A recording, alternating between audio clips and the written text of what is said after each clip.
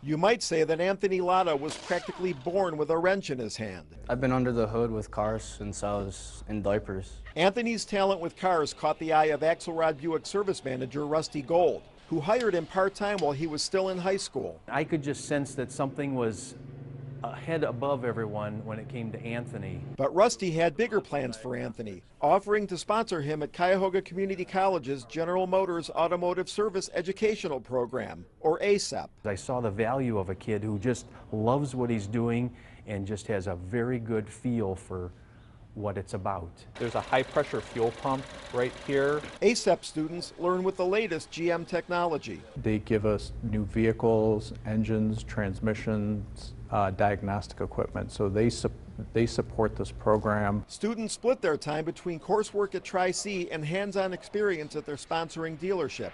At the end of the two-year program, they graduate with an associate's degree. ASEP coordinator Ted Schaefer says the technical training is only part of the picture. They get their math, their English, their sociology, their psychology. It produces a very high-quality student who can do a lot of different things when they graduate. I feel like I can communicate with the customers more easily about their cars. Which is exactly what his Axelrod boss was hoping for. Dave Hatala, News Channel 5.